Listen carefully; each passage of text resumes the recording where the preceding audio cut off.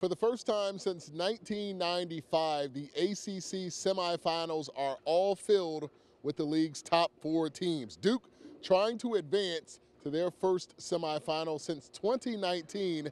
That was the year that Zion Williamson dominated in Charlotte. The Blue Devils will take on Miami for a third time this season. The first game against Miami, Duke won in Durham by 2 points.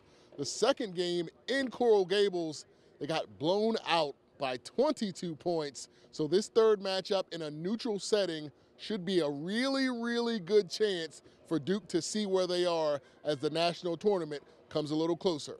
Here in Greensboro, Trayvon Miles, ABC 11 Eyewitness News.